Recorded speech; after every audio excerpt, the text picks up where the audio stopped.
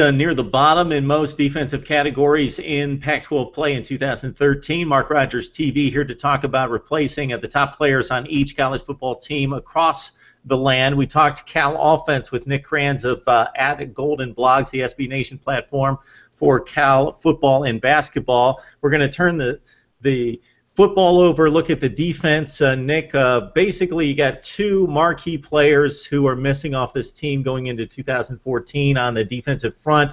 Just talk about them and the prospects of replacing them. Yeah, sure thing.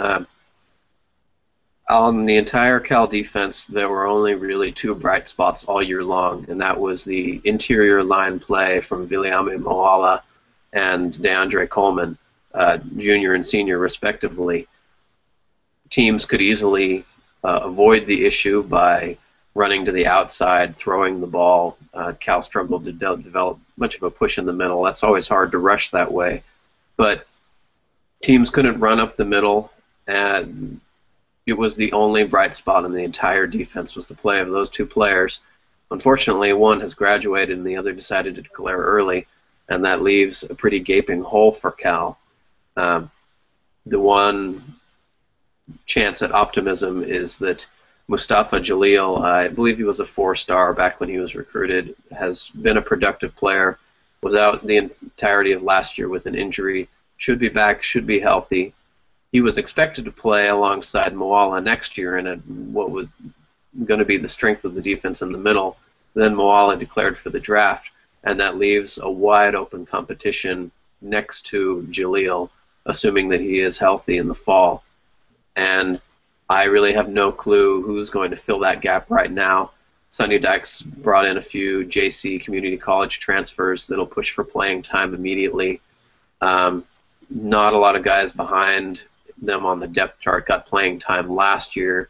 It'll be a mystery, a new unknown name, and Cal fans will just have to hope that they're ready to step up, whoever that ends up being. And with Coleman, we mentioned you talked about him really being a standout with Moala.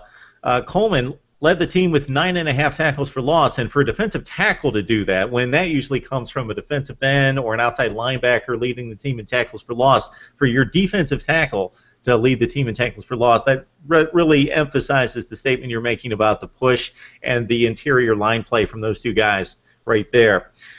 Nick, we apologize for dragging you back and back and back again to talk football right in the middle of basketball season. But we apologize, but football's our thing, so we bring it back, and we appreciate you talking about this football team that's trying to get off the deck and make something happen in the Pac-12. Hey, no, I'll never pass up an excuse to talk about sports, even after a year like that one. Very good, Nick. We'll have you back on, hopefully, for some spring football talk here in a few weeks.